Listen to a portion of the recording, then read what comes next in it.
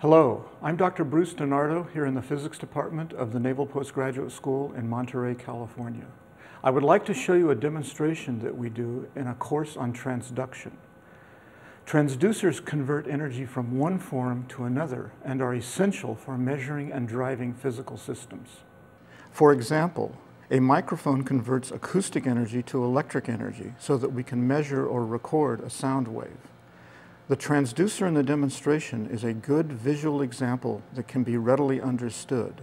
It also presents problems that must be overcome, which is nearly always the case in transduction. Here is a channel of liquid with a surface wave maker at one end. The liquid is ethyl alcohol, but water can also be used. A dye called fluorescein has been added so that the surface is clearly visible. The wave maker is a wedge that is attached to a loudspeaker. Below is a function generator and an amplifier that are used to drive the loudspeaker. As I turn on and increase the gain of the amplifier, you can see that waves are being generated. The frequency is 4 Hertz, or 4 cycles per second. How can the wave height be accurately measured? There are a number of ways to do this. We will explain and demonstrate a homemade 2-wire resistive sensor. The sensor consists of 2 bare wires and an electrical box. The electrical resistance between the wires decreases as the height of the liquid increases. This occurs because the liquid acts as many small parallel resistors across the wire. A greater height of liquid means more parallel resistors, which spread out the electric current more and thus decrease the resistance. Applying a voltage across the wires will then yield a current that varies with the height of the liquid. By measuring the current, we should be able to detect the waves. However, there is a problem. Current is not convenient. We want to deal with voltage. We can do this by adding a fixed series resistor to the circuit. As the height of the liquid varies, the voltage across the sensor and thus the series resistor will vary. As you can see, the series resistor is the only component in the electrical box. But the box is also very convenient for cable connections. It can be shown with Ohm's law that the voltage across the series resistor varies linearly with the depth of the wires if the series resistance is chosen to be small compared to the typical resistance between the sensor wires. This is just what is desired for a sensor. For example, if the wave height doubles, the voltage doubles. Static calibration of the sensor then yields a specific number of millivolts per millimeter of the change in height of the liquid. This quantity is called the sensitivity. By measuring the voltage, we can then determine the wave height by simply dividing the voltage by the sensitivity. However, there is another problem. Use of a DC, or constant voltage, will lead to chemical changes, which is called electrolysis. These changes will cause a large change in the sensitivity. More importantly, one of the wires can erode over time.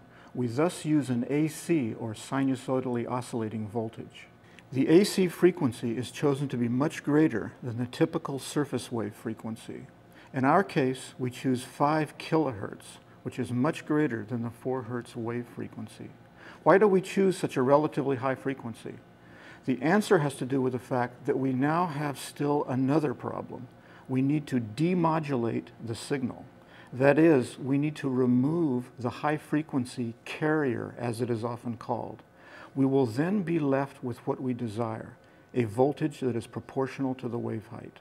The demodulation can be readily done with what is called a lock-in amplifier, which is down below. This device can accurately determine the amplitude of a signal at any specific frequency, which is called the reference frequency in lock-in language. What the lock-in does is convert the signal at the reference frequency to a DC value. A low-pass filter is then used to remove the high-frequency components. For our application, the reference frequency is the carrier frequency. Also, the output will not be exactly DC, but will oscillate relatively slowly due to the waves. This is not a problem because the carrier has a much higher frequency. Now that the wavemaker is running, let's connect the output of the lock-in amplifier to an oscilloscope. The scope is triggered off the drive to the wavemaker. What you are seeing is a voltage that is proportional to the instantaneous wave height at the location of the sensor. As the drive amplitude is increased, the amplitude of the wave increases.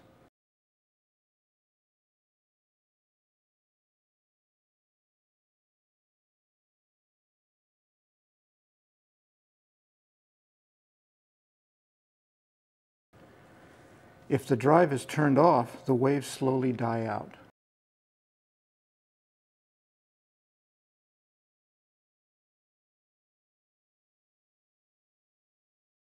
Let's switch the drive back on. As the drive amplitude is decreased, the amplitude of the wave decreases. I need to increase the gain on the oscilloscope to see the wave. How small can we go and still detect the wave? This is a fundamental question in transduction. The answer depends upon the relative amount of noise in the system, which is quantified by what is called the signal-to-noise ratio. In our case, we can detect amplitudes at which the wavemaker appears to be motionless to the unaided eye. If we further reduce the amplitude, we eventually see that noise starts to become important. I have turned the gain on the oscilloscope way up so that we can see the wave. The sensor is very sensitive.